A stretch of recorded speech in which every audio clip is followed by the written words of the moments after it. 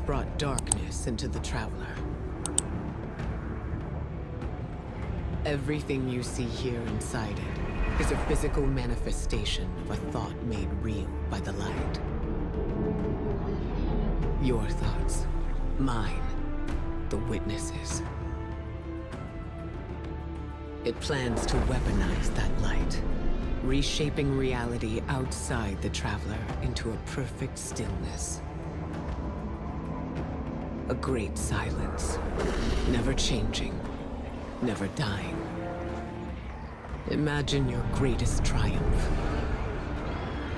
or your most profound regret. Immortalized as a part of a universe where nothing exists except by the witness's consent.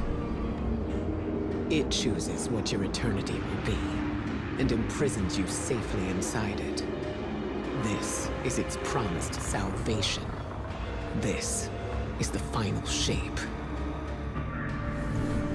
The witness sees itself as the god it wishes the Traveler was. And although the Traveler resists the witness's corruption, it and everything we know will eventually succumb. I always warn Zavala not to put all his faith in the Traveler, to save some for the rest of us. But maybe faith in the Traveler is exactly what we need. If light is powerful enough to destroy the universe, then light is powerful enough to destroy the witness.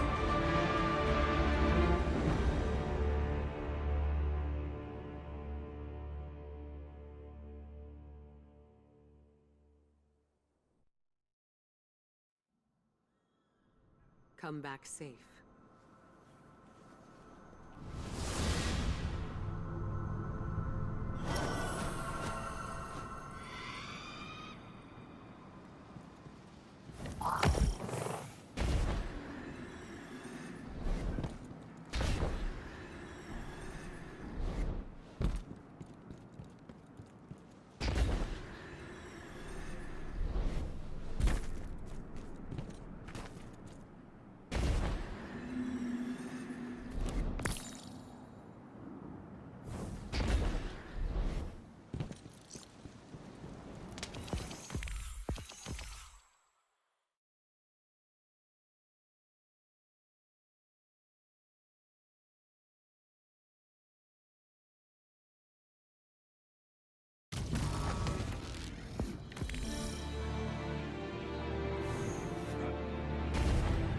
So, is there anyone else with you?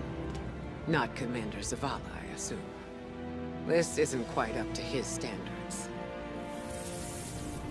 Hey. I did my best, all right? Given the circumstances, I think Big Blue will forgive me. Will you? No. It's too much. It's just too much.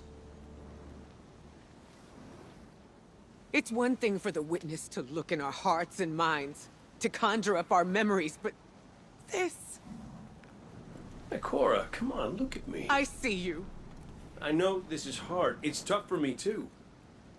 Tough? What do you know about tough? You were always running off to play renegade, leaving me and Zavala to shoulder all the responsibility when we were supposed to be a team. I know. I'm gonna make it up to you.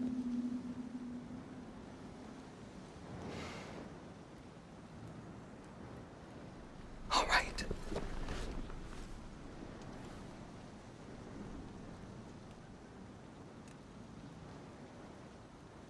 I know you like me. Don't get ahead of yourself. You still have a lot to make up. Well then, we better get started.